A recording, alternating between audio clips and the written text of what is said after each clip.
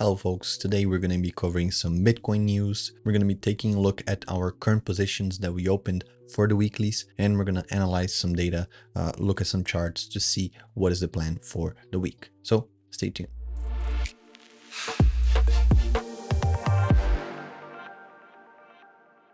Welcome everyone. So currently Bitcoin is at 67,261. Meanwhile, Ethereum is at 2,619. That being said, we have some news for Bitcoin. But before we jump into it, I'm going to be showing you the two positions that I have opened. If you remember, on Monday, I posted a video and there we sold a call and we sold a put. The call that we sold was for Bitcoin because I thought it was too top heavy and it was going to go down, mainly because of the liquidation prices. And then for Ethereum, we actually sold a put and I saw a discrepancy and I didn't know if one was right or the other. So I just took a gamble. So let's take a look at how they are performing right now and let's talk about that together. So as you can see at the bottom of the screen right now, we have the Ethereum for 2,600 and the Bitcoin for 70,500. So 70,500 currently, Bitcoin is at 67,000. So super far away from that strike, which is fantastic for us. We so far are almost 3% in the green with this position. But if you look at Ethereum,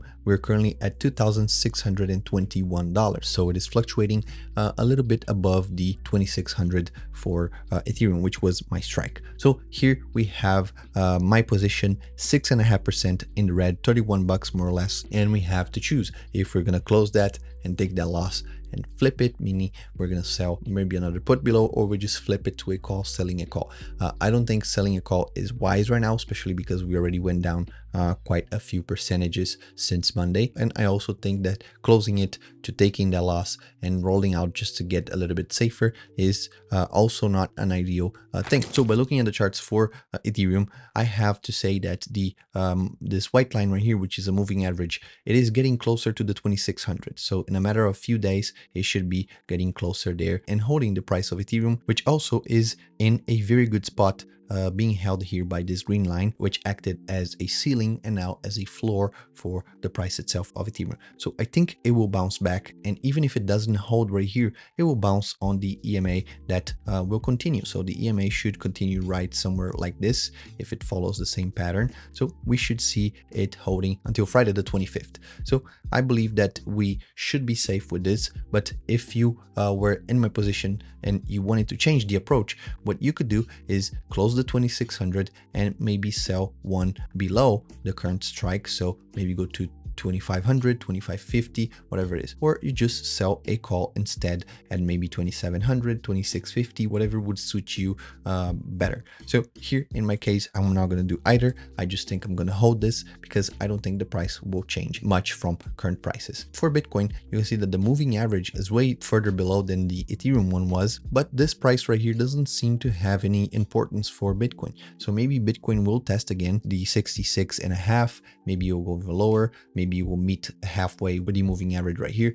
We are still uncertain. The thing is, if Bitcoin goes down like it did right here on Monday, then everything else will also go down. Ethereum will also go down, and I'll be risking my position on Ethereum. But again, I don't think it will, mainly because of this line right here at around 66,800. So I think this will save me. If Bitcoin goes down, it should hold right here. Also, if you look on the 1 hour chart, you should see some places there where Bitcoin could hold and halt. This was mainly due to the huge liquidation that we saw on Monday. But that being said, I'm just going to be holding both positions, and on Friday we'll see if we actually lost a lot of money, maybe just a little bit of money, or maybe we just profited from both of them. Because at the end of the day, if Bitcoin stays between the strike of the call and the strike of the put, we should be profitable on both positions. So now let's take a look at a few articles that I think will be good for you to see, to analyze and maybe understand Bitcoin pricing a little bit better. This one first right here says Bitcoin traders expects price pullbacks, but 73 still is the short-term target.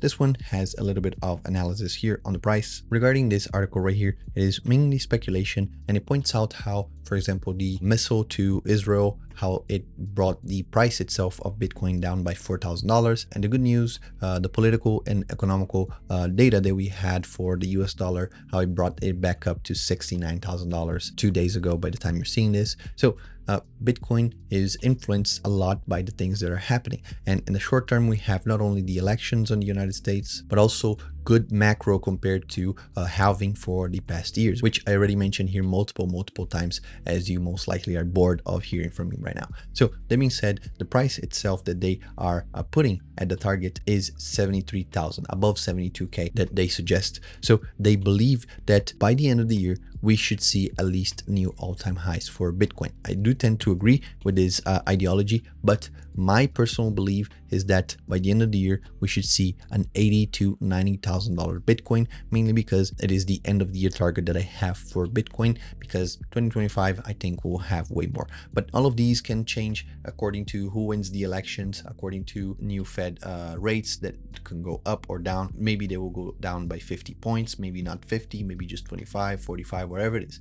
So there's a lot of data that can change and influence the pricing itself of Bitcoin. But just by having your Bitcoin, holding your Bitcoin, and even maybe opening Leaps, which is what I did in September. I bought Leaps for next year. By doing these, you can be exposed and also ready to take profits with Bitcoin once it rallies to these prices. Now, we have a very good article because it is regarding us options traders. And here it says, Bitcoin option trader says 80K is a given as Trump victory odds spike. The previous percentages between Trump and Kamala Harris was around 50 to 50, maybe 51, 53% to either side, depending on which day someone was on a podcast or not. But now it is getting closer to 60% for Donald Trump compared to Kamala Harris. And this percentage makes options traders very excited because, again, most of us, like for example, you saw me talking about before, we have Leaps and we have calls ready to go by end of the year. And in my case, for September next year. So we have everything for us to be making a lot of money, especially if Trump wins, if he's very crypto friendly, like he's promising he will be, if the Fed cuts rates even more,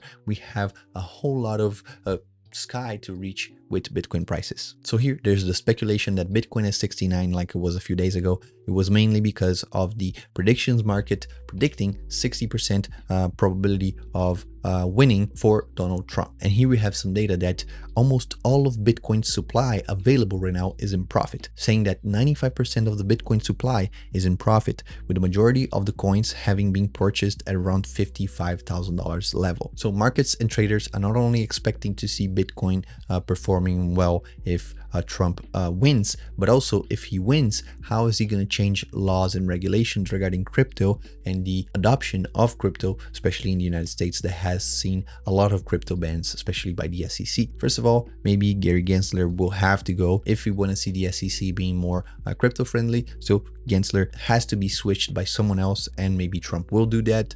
That is already a good step in the right direction. But then we have also a lot of laws and regulations and just overall friendliness that needs to be stipulated by Trump to make sure the US is crypto friendly. And we've covered on Monday about the hash flow, the hash rate that increased, and inflation fears, and all of these news are bullish for Bitcoin, especially if we have a crypto friendly president, like it says here in this article. So this article doesn't jump in too many details, especially the ones regarding the hash rate. So if you were interested into that, check out the Monday's video where we covered about the hash rate, how it touched all-time high. We even show you an image showing that if you zoom out a lot, you're just gonna see a diagonal line going up, and that's the hash rate. But if you zoom in, you're gonna see there's ups and downs on the dailies, but overall we have the tendency to increase the security by increasing the hash rate of Bitcoin. Here we have an interesting suggestion or an interesting way of seeing things, that regardless who wins and lands in the White House, the US government will continue to following an inflationary path for the US dollar. So that being said, the smartest thing to do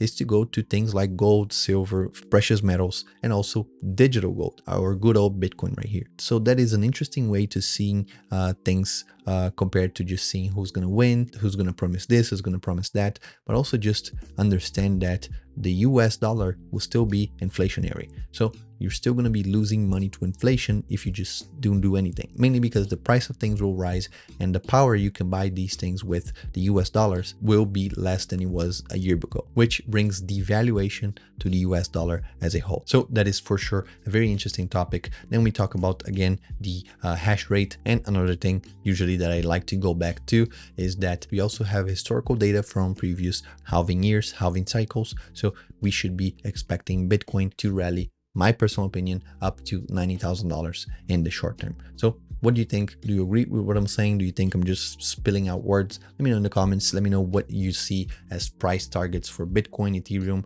and all the other major coins that you follow. Thanks so much for watching. I'll catch you guys on Friday to see how my options are. In the meantime, check the first link in the description to join the topics and have fun trading. See you then.